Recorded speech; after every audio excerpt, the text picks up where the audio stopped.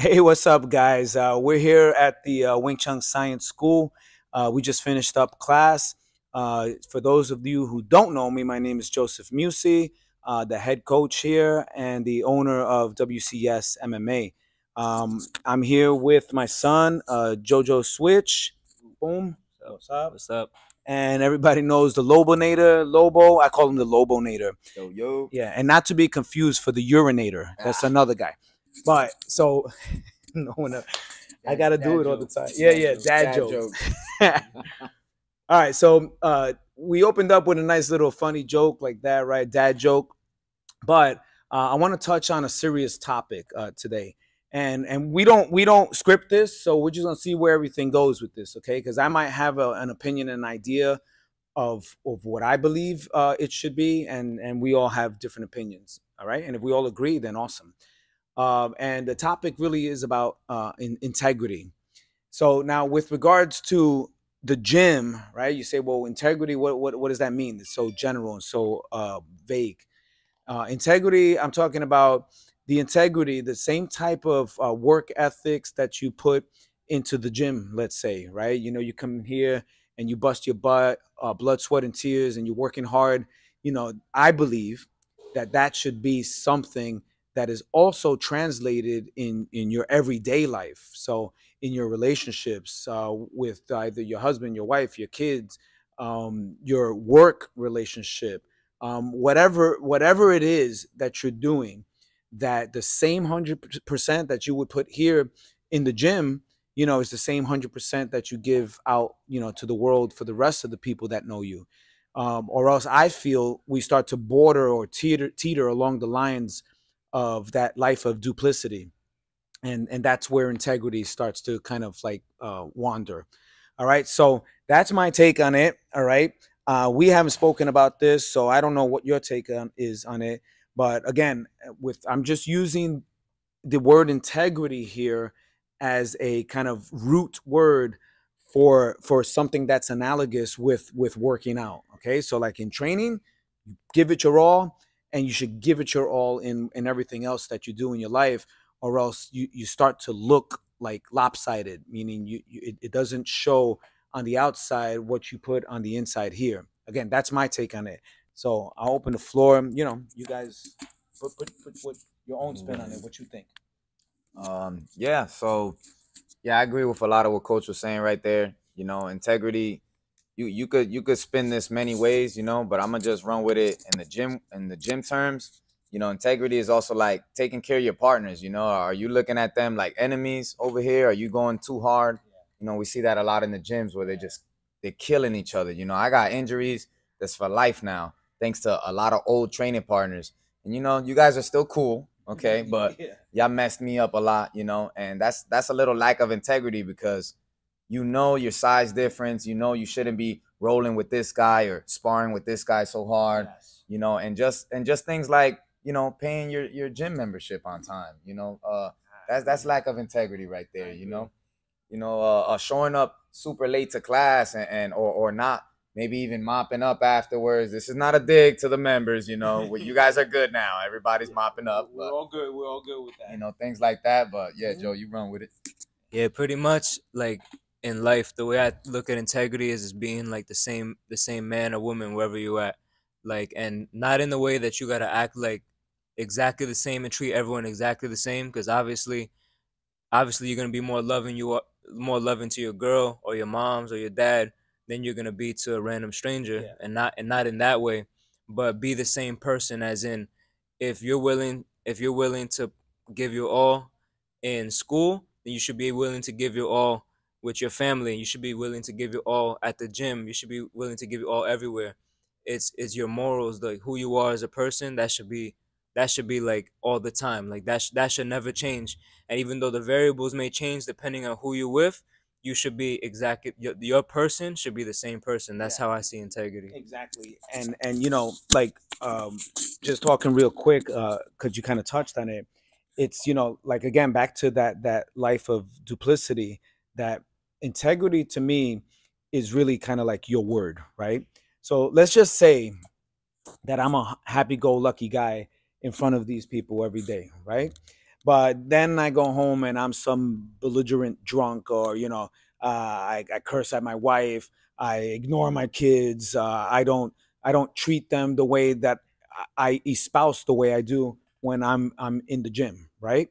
Or let's say I'm speaking to a prospective client from one of my other businesses, and uh, I cowered under the fact that he or she may be a potential client, and I don't speak with the same certainty or the same validity or the same weight that I would, let's say, because being a coach, in the gym. I mean, my thing is, we're all human beings, okay? So no one is above anybody else. So the way you speak to one human being, then it should be the way you speak to everybody. So this way, if you're speaking tough, so let's say I speak tough to you, right? But then someone else comes in and then I speak, real calm and peaceably with this person. That's a life of duplicity. I just lost my integrity. I was gonna say we get a bunch of people that come in this gym all the time that when it's just me and my dad, because we look smaller, we look like we don't know what we're doing. Yeah. We have groups of people that come in trying to act tough all the time. But then when we got all the guys in here and it's like 10, 15 deep in here, all of a sudden now those same people, they just look in and they walk away. Yes. Or like in general, like if you're gonna speak, like I know a lot of people that talk crazy to their mom or talk crazy to their girl, their wife, their kids, because they know they know they could bully them. But they would never speak like that to my face. They would never speak like that to other people that they know could whip them silly. Yes. So like be a man, man. Like be the same everywhere. If you're gonna do that to your mom, then speak like that to a stranger. Yes. Don't punk out. Exactly. And lastly on that, for me, no, you can keep. I'm gonna pass it to him. So just also like on that whole note. So like for example, I'm not a big social media guy. Believe it or not, I'm not. Okay. I use social media because it is a conduit. It's a platform, especially for a business or an organization like myself. And one of the things that I push or promulgate on Instagram is the same thing that I push and promulgate here. So again, whether it's my worldviews, whether it's my ideology, whether it's my theology, whether it's my way of thinking, if it starts to affect others negatively because it's just not the same person, to me, it's kind of like there's that chasm, there's that dichotomy between the person that you are here and the person that you are outside, and it just starts to look like fake, like phantom of the opera type of stuff. And so you let the people see this other side of you and then they don't see this side of you and vice versa. It doesn't look real, like it doesn't look authentic. And so like when I post stuff again on social media, and listen, we can all post whatever we want, but anything that I post, it shouldn't be a shock to anybody, because I'm exactly the same guy doing the stuff in here that I am when I'm posting, and the same stuff and the same content and the same context that I speak with my family, with my friends, or anybody else. Like literally, I am the same guy. But when it starts to look different, I feel like that's where, like, really, and people see it, right? People catch up on it, right? You could see when like that doesn't match the person. Yeah, you know what I'm saying? Online. Like that life of duplicity, that's integrity to me. But let's talk on a lighter note, just on a smaller scale of integrity. So back to the gym here real quick. We had asked people if they could, because other schools do it all the time, and it's kind of just like a school thing. It's when I see somebody speak about other schools or other people and elevate them to almost a status of a demigod or a god, and what you would do for that gym or for that person, you would think like, okay, well, listen, my thing is I always give respect to people before they even respect me, right? It's one of those you reap what you sow, or it's one of those, do unto others as you want them done to you. So, I give people tries, right? Like, hey, I come across, hey, what's up? I'm Nerdy Joe. And I talk to you, and I really want to be there for you. I really want to do things for you. I really want to make sure that you up your game and in whatever area of your life. But I give you 1 strike, 2 strike, and 3 strikes. My mother used to give me 1 strike. So don't do that again. And then the second time comes, pop, and that was it. There was no 3 strikes, and there was barely a 2 strike. And the thing is, I give 3 strikes because, you know, I know that in people's lives, you know, everybody goes through things, and it's like, I want to make sure, I really want to make sure, and I want to give you the benefit of the doubt that you're staying true to your integrity. And once I see that past the second, right into the third strike, I can't respect that anymore. And so before I lose my integrity in treating you anything different than how I really feel about you, it's best that we just cut ties. And the same is true with any of us, right? And I think that that's what a life of integrity is about. We remember, this is freestyle, so you want to talk about anything, we can wrap it up with something nice and light. I would like to, you know, the integrity thing was definitely deep and real stuff. You know, stay true to who you are. You know, if you're a snake, come show us those slithering snake from the beginning. Yes, you know, yes, don't come and show us later. But I want to talk about this right here a little bit. What? You know, the champ right here has had an excellent performance, a professional looking performance in one of his last amateur MMA bouts. Yes. Very good against a tough kid, had a chin on him, had a hell of a chin on him. Ike, respect to Ike, you know, and his team. Yeah, big respect to Ike. I mean, and nothing but love on that fight. That was an awesome fight. Yeah, it was amazing. You want to speak on it a little bit? How you felt in there? You know, how everything was? I mean, it's been a couple years since I fought, you know, for the people that know me. Yes, before the sanction fight.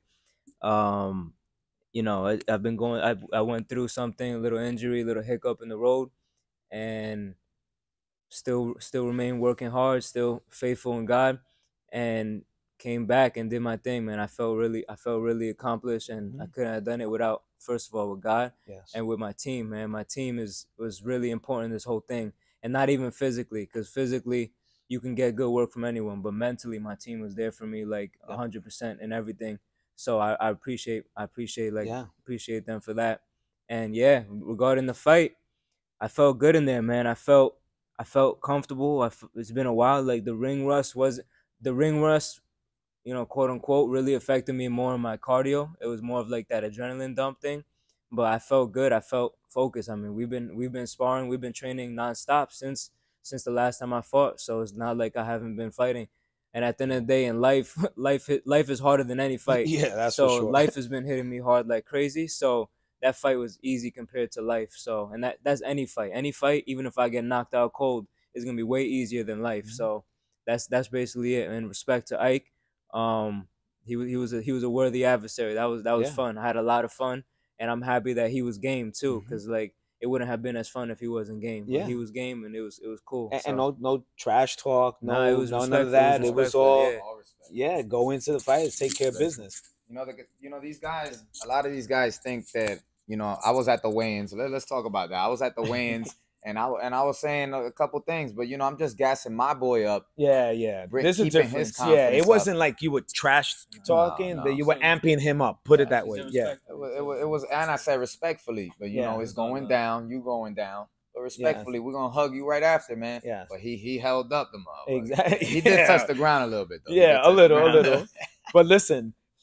Just to wrap it up, this is gonna be a shorter video, by the way, and some of you might like that, and hopefully some of you are like, oh man, more. But just to wrap it up with the key word of today, with integrity, and speaking of this, and speaking of him, and speaking of the team, you know, what you guys see of us, you know, either through social media and or when you're here physically with us at the gym, you know, it's a snapshot, you know, but we're very real, we're very transparent. You know, people pretty much know who we are. There is no being elusive in anything that we do. We are who we are, period. That's the way we are. But for those of you who don't know us in that way, you know, there's a lot of like love here. There's a lot of conversations that go on, you know, that we help support each other, you know, mentally, of course, physically, spiritually, emotionally. And this is what I was talking about in our first episode. It was, you know, that camaraderie. You know, we all go through different things in life, okay? And it's not like I'm going to go through one phase in my life, and then just as things get good for me, oh, he's going to go through a different phase. And just when things go, it's not like that. It would be cool if it was like that. We can help support each other. But it's integrity and the fidelity of the relationship that keeps this. This is why it is a bond, because sometimes we're all going through stuff simultaneously, and I'm talking about some tough stuff, and it's bouncing off of each other and being there for each other and knowing that we're there for each other again, and not BSing each other. Like when there's something that real that needs to be said, we'll say it for real. You know what I'm saying? We all know that we're not saying it with ill intentions, or to have that, like, well, let me tell you something type of tone. It's love, like, hey, listen, like, we need to get on track on this. Yo, you got to check yourself with this because A, B, and C, or yo, but we're able to share that and talk to each other because we're not fake with each other. We'll all respect each other more if we know the type of men that we are right off the bat, and I believe we know who we are right off the bat, and we respect that. I don't try to invade him or him, and they don't try to invade me and who I am. But that's what makes the basket so tight. Those individual strands. We're individual strands that make that basket, that are woven together. That's what makes this bond strong. There is no weak link in here. And Samir's not here, but he's a guy who again, proof is in the pudding. He comes from New Jersey to follow his coach and his dream, and boom, and he goes to work. But that's the type of relationship that I'm talking about. So at the end of the day, this was earned through integrity, because through his injury and through it all, we all kept a tight bond, and we made sure we worked to keep this right, to keep this right, to keep this right. And so that his intentionality towards going in that cage for his first fight back, his first sanctioned fight back, was in the right space. And he won victoriously in his first fight back in a couple of years with like I said, or like what he said, a worthy opponent. So that's integrity. That is integrity to me in a nutshell. I got a cough. Let it out, coach. Let it out. Yeah. See, I'm human, man. I cough in the whole nine. This is a real podcast. Yeah. But anyway, we're trying to set this up, so you guys have to bear with us. Hopefully we're not holding little mics and stuff. It shouldn't matter because the content's more important. But it gives a glimpse of who we are and our thoughts, and like what we're thinking. So there's a saying, and I'm probably gonna say it in every video that I tell everybody. Just to be clear, I do not want anybody here that does not want to be here. But anybody who does want to be here, I want you here. We welcome you here. And I think the sentiment is true across the board. Yes, sir. Yes, sir. Of course. Yep. If you guys want to close it off before I choke to death. But yeah, we're about to end off right now. Let us know. Actually, let us know. Keep in touch with us. Like we wanna hear what you guys want to hear. Comment, like, subscribe. Yeah, subscribe. Let us know what you want us to talk about. Like, we're trying to do this. So yeah, keep share. us posted. Talk. Yeah. Share the content. We're gonna have special guests too eventually. As we keep growing. Yes. We'll have cool special guests. Throwing some zingers in there for you. Maybe some funny guys. Yes, exactly. And then lastly, speaking of sharing and liking, like it's very easy to get a video from a friend of some kid's underwear falling and it has poop on it, and it was about a 3-second video that went global. That really, it made you laugh, but there was no substance in it. You didn't learn anything. You just learned how to laugh at a 3-year-old kid with poop in his pants. And it's like you're quick to share those things, and that's all good, But when you find videos like this that have real life, application and meaning, something with substance, don't keep it to yourself. Share it. Go out there and share it to one person, and hopefully they'll share it to 2 people, and so on and so forth. We really want to make sure this message of who we are gets out there. All right. So just keep that in mind. Yes, sir. All right. So that's all we got for today. Write us some notes, and if there's anything you want us to talk about, like, let us know. You don't have to just DM me. You could DM any one of these guys. You can write in the comments of the YouTube page, whatever. There's a million ways to contact us, and let us know what topic you like us to talk about, and we'll bring it up and we'll give you a shout out. We'll shout out your name. Yeah, all right. At Real JoJo Switch, at Joseph Musi, or at Wing Chun Science, and at How with Lobo. Yeah, Howl with Lobo. Okay. All right, guys. Thanks a lot. We'll see you again. I'm gonna finish off like I did last time. Boom. Oh, that's a